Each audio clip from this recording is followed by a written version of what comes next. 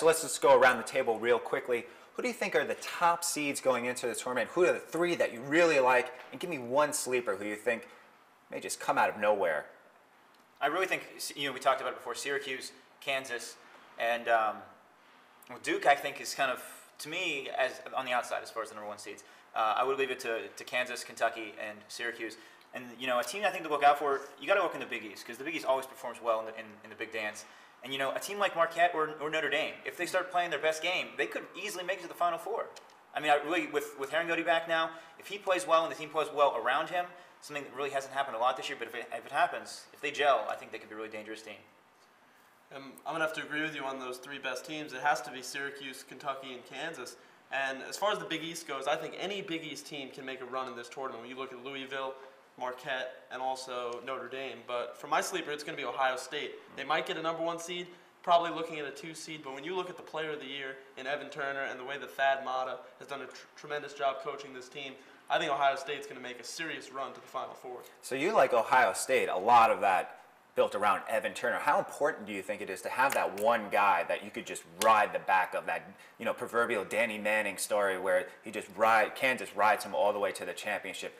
Obviously, Ohio State could do that with Turner, but how important do you think that is just in an overall sense of the tournament? Oh, unbelievable. I mean, you guys watch Kentucky. If you watch Kentucky, the way John Wall takes over games the last 5 minutes, that's what you need to have happen in the NCAA tournament. It's what Carmelo Anthony did at Syracuse. It's what Okafor did at Connecticut. It's what, heck, even Joakim Noah at Florida. He's making blocks. He's making plays. That would be the difference between maybe just getting to a Final Four or getting to a national championship. You need that star player. I think John Wall, although Evan Turner, I agree, best player in the country, national player of the year, best player in the country is John Wall. All right. So well, not 3 only favorites in your sleeper. Not only star players, but let's talk about guys that have been there before, and that's my sleeper. I'll get to that in a moment. But again, you can't really argue with the locks. Of course, we know Syracuse is going to be there. Kentucky as well, and Kansas. They've done the body of work all season long that is indicative of a number 1 seed.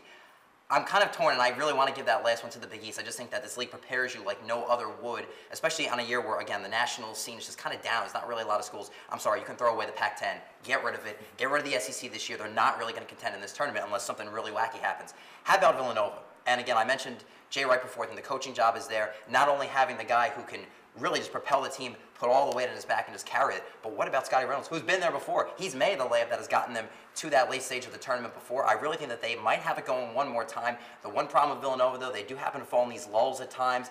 It almost happened against Seton Hall, that game at the Pavilion on February 2nd. It's just that kind of notion that they need to have their focus there. I think that they will, because once they're back on the big stage, I think Scotty Reynolds and his team will be ready to rock and roll. They could be going back, and what a testament that would be, especially to the Big East.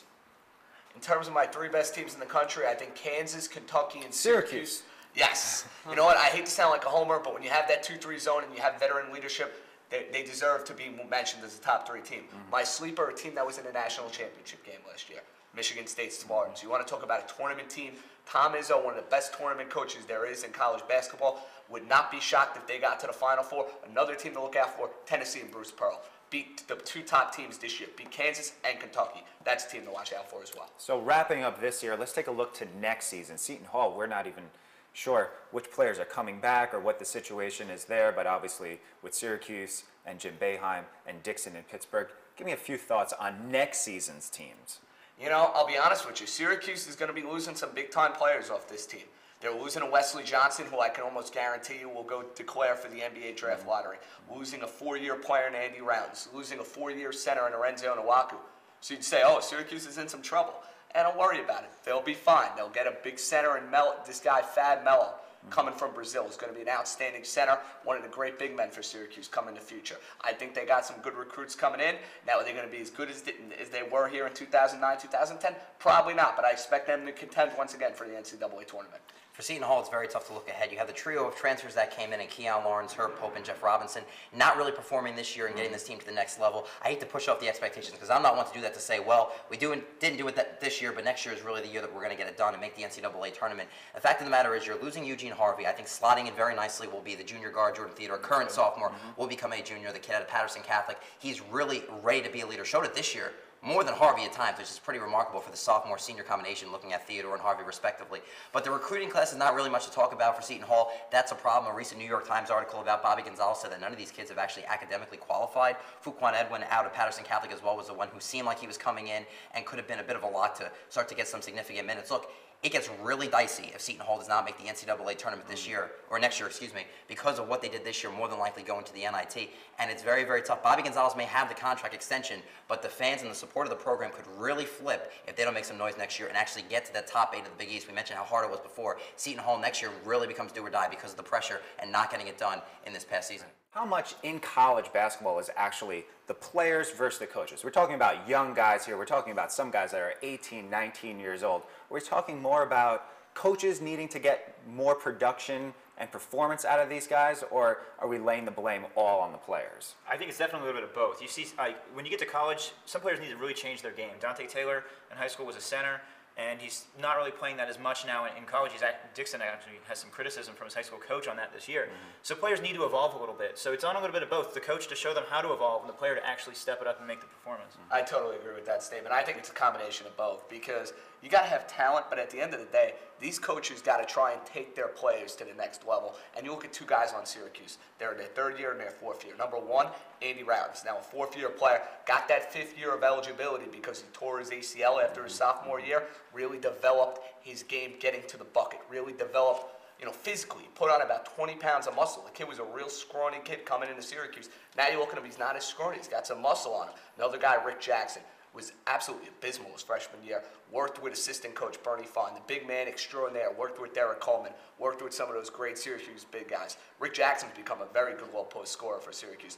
That's where a coach has got to take his player, what he had, and try and develop it. Now, some of it's on the player, but some of it's got to be credited to the coaching staff. No doubt about it. All right, let's go around real quickly. Give me your top moment from this year in the entire Big East play. Wow, top moment. I mean, there's been so many, but I got to say, being on hand, Syracuse-Villanova, biggest on-campus crowd in the history of college basketball. And for Syracuse, who had a very good year all year, had met a lot of trouble with Villanova. For them to go out there and beat Villanova by 18 points showed me how elite this team can be and how they are a legit national championship contender, because I didn't believe it until I saw it against Villanova. That's my moment. That's surprising that his favorite moment was a Syracuse moment. Let's go around the table. I'll have to do my best to also stay and support my home university, but I would say the last minute of regulation, Seton Hall, West Virginia. You're talking a game on December 26th, national televised game, CBS, the only college basketball game on the entire schedule for the country.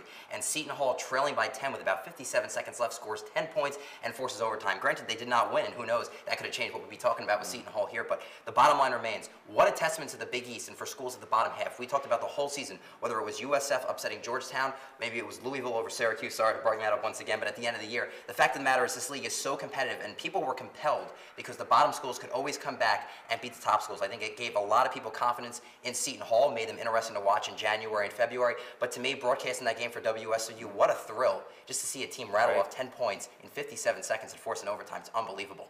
So let's probably keep with the trend here. Two Pittsburgh guys, your favorite moments are probably Pittsburgh related. Yeah, they are. I'm going to stay with that. And I want to say the win over Syracuse, because that really turned the year upside down for Pitt. No one ever thought they were going to win that game. But I'm going to go with the triple overtime win against West Virginia, which was just absolutely phenomenal. A great game, great rivalry. And they came out, and, they had a lot of contributions from the bench in that game. And no one really thought after the first overtime, some of their guys started fouling out, and they stuck with it. And they played with a lot of heart that game and won that one in 3 overtimes.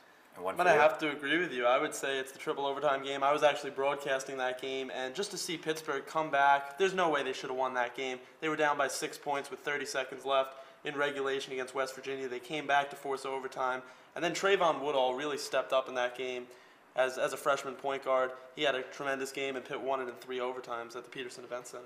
All right. The radio and personality voices from Pittsburgh, Seton Hall, and Syracuse. Thanks for joining us. March Madness is here. This has been the 60 on LockerBlogger.com. I'm Mike Bako.